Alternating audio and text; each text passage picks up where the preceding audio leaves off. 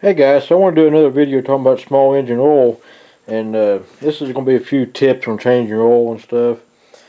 First thing I like to do, I like to get the motor good and warm. It don't have to be scalding hot like you just got done cutting grass or anything. That's not necessary, but you want it warm. You don't want to do a cold oil change, and the reason for that, when the engine's cold, your oil's cold, and your oil's going to be real thick. It's going to take longer to drain out, and you're not going to get all your sludge or residue out of the engine. So I like to get it good and hot. That way all the oil can drain off all the parts. And most of my engines don't have oil filters. It's a very critical step to get all your contamination out of the engine. So now we're going to go ahead and start draining the oil. But there's there's a couple things I like to do before I start. That's first of all, I like to remove the dipstick.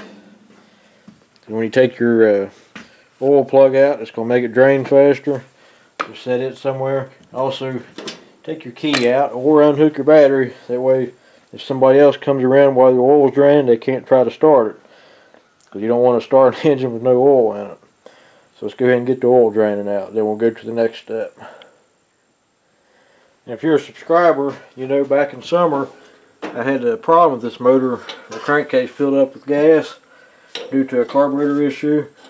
So this is I haven't changed the oil since I put the oil in it, and this is a cheap oil I put in there just in case the problem happened again. I wasn't going to be wasting the good oil. Now you want to make sure that the oil don't come rushing out in your hand here. It's going to be hot and it's easy to get burnt. So now you'll let your motor sit, let it drain. We'll go ahead and get the new oil ready to put in it.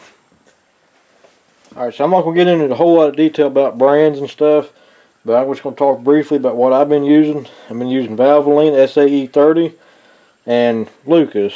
And again, you want to follow your manufacturer's recommendations for your weight of oil. A lot of small engines are recommending 10W30 now, so you just got to pay attention to what your engine recommends, your engine manufacturer recommends.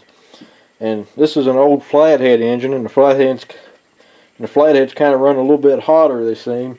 So I like to use Lucas to help keep the oil from thinning out quite as much. And this seems like a perfect combination. It works great. So now I'll show you how I've been mixing this. And I'm not sponsored by no brands or nothing. I buy all the stuff from all my videos myself. So don't think I'm getting paid to recommend this, because I'm not. Okay, since I'm mixing the oil, I like to do it in a measuring cup. And this is a little bit big for this engine. This engine requires 48 ounces. It's an opposed twin Briggs & Stratton, and it requires 48 ounces of oil. So Lucas recommends replacing 20 to 25% of your engine oil capacity with it. So we're going to add 75% oil, then top it off with 25% Lucas. So 48 divided by 4 is 12.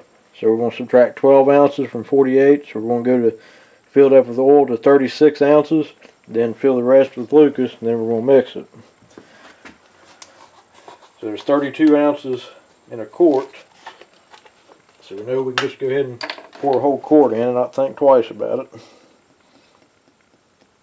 I highly recommend mixing oil, especially in small engines.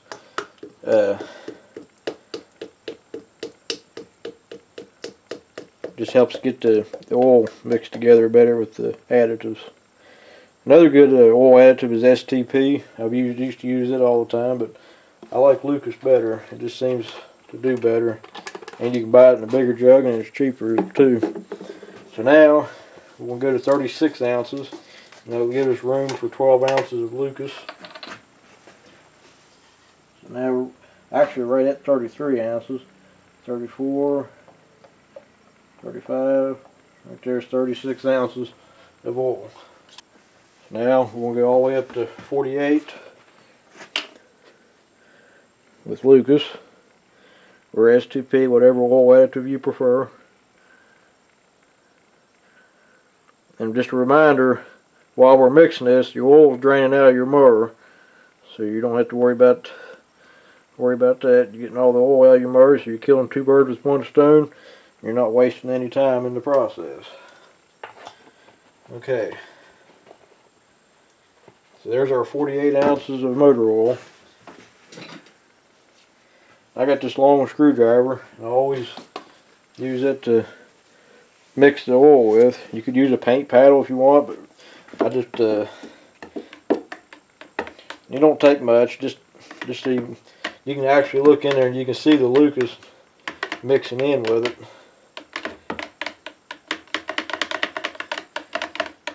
Now some of y'all probably think, well, he's going to extreme just for a small engine, but I just like to be safe than sorry. I'm trying to preserve these engines as much as I can. This engine doesn't really smoke in it except for when you first start it, so I know it's got a lot of life left in it. Okay, so now take a clean rag and put over that until you're ready to use it. Alright, so we've still got a pretty steady drip here from the oil, so we're just going to let it drain. I may actually jack up the other side of the motor just a little bit to help it drain. And we'll go ahead and put the cap on after it gets done, and we'll put the fresh oil in it. Okay, the oil plugs back in, so now we're ready to add the fresh oil in it. Since we measured it, you don't have to keep stopping and starting to check it. We just pour it all in. We know it's going to be the right amount, but we're still going to check it after it's in.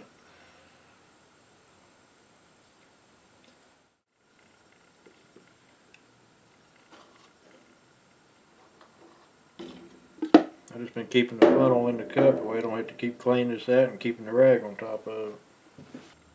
And it's right on full. And don't forget, if your engine has an oil filter, make sure the rubber ring comes off of it.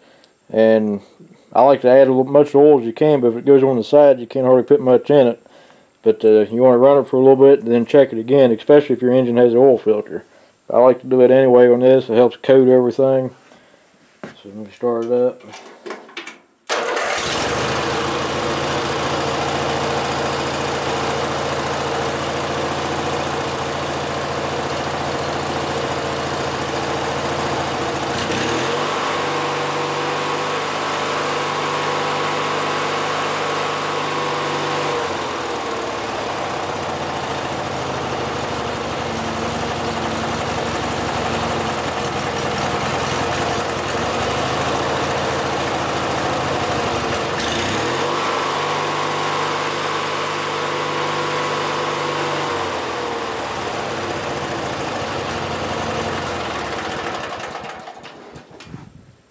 And it's still right on full after running it. And as far as the old oil goes, just dumping in an old oil container and take it to a place that recycles it. Most auto parts stores do it for free. And if your pan's clean before you drain it, it's a good time to inspect for pieces of metal or anything. You can actually see a few little tiny pieces here and there, and that's normal. If your engine has a oil filter, it's going to catch all this. Well guys, if you got any questions or comments about changing the oil on these, feel free to leave a comment below. The main purpose of this was talking about how I'm mixing the oil now. I just wanted to share it with you. It makes things a lot easier and more precise, kind of takes the guesswork out of it. But the main thing is always follow the manufacturer's recommendations for your oil types and oil weights, and you should be good to go. Well, thanks for watching guys. We'll catch you on the next video.